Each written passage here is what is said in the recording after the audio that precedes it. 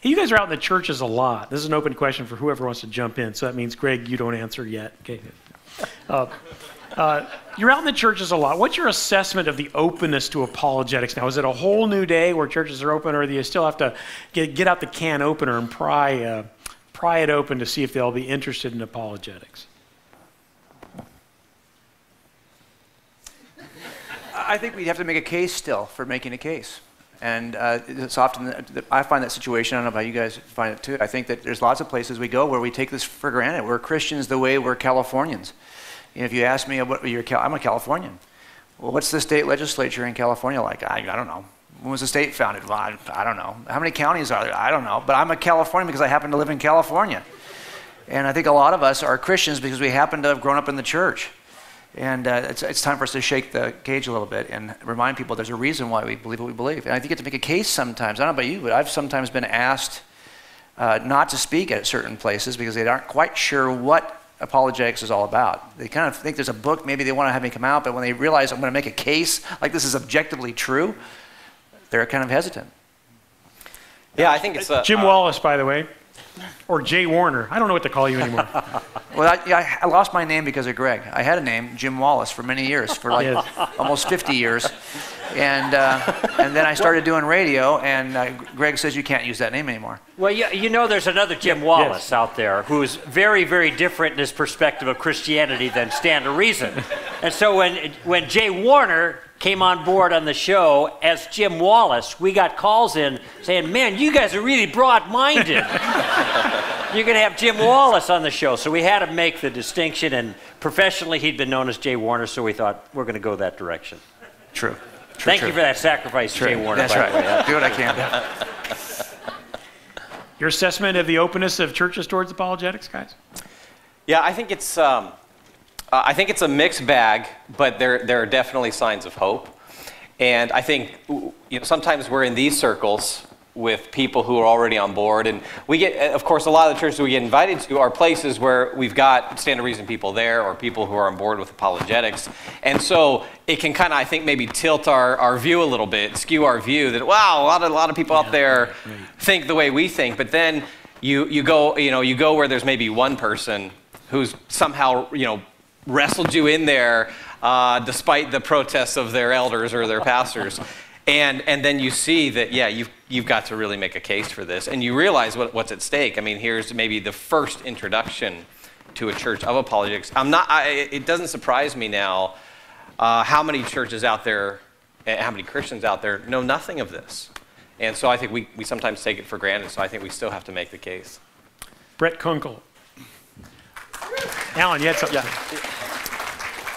I think Brett's right. It is a mixed bag. I think we see it on both ends where, yeah, we do have to make a case that there is a need for apologetics. But at the same time, I feel like over the last few years, kind of the desire for us to, or the draw for us to be pulled out into churches and around the country to speak on these issues has increased, making me think that there is an increased need. But the other thing I think about is oftentimes the way we make the case is to show them that there's a need, that they have a need for apologetics. And this is one thing that Brett does with his atheist role play. I've done with my Muslim role play and the pro-life role play. By the way, it's very convincing. You can see. I grew a beard not to look like a Muslim, but to avoid the appearance of Mr. Bean. So that's kind of. Yeah. I do the Mormon role play very effectively. Yeah, that's right. Yeah.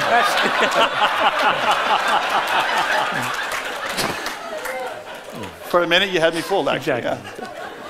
Yeah, so, oftentimes when we do these role plays that Sean talked about as well, people realize, wait a minute, I don't have a way to respond to what you're saying. I mean, you're a Christian and you're actually, pretending to be a Muslim or pretending to be an atheist, and yet we don't even know how to respond to this.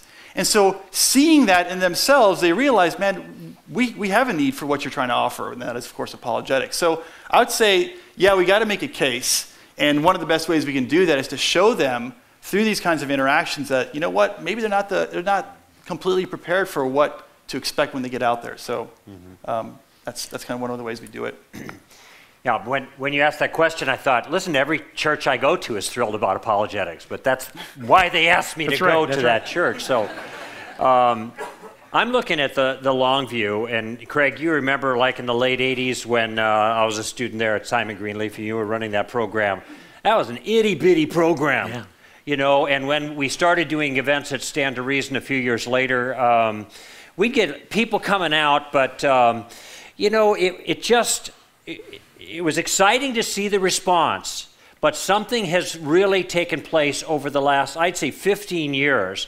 We were thrilled to be part of, I think, a groundswell of interest in thoughtful Christianity that the Holy Spirit began producing way back then. And see, then Craig left the Greenleaf, and now we have Biola's massive program. It's wildly successful, and programs popping up around the country like this. And not only that, I mean, every single, well, it used to be fall, but now it's throughout the year. There are apologetics conferences going on everywhere.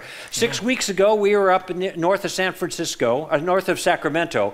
3,000 people showed up for the conference there at this church, and we see this all over. So even though there's a tremendous need, as the fellows have been mentioning, and I do see that the need is incredible, I'm looking at where we've come from, and there's been a massive movement of the Holy Spirit, and we are thrilled at Stand to Reason to have been one player in that movement, and you are all part of that as well.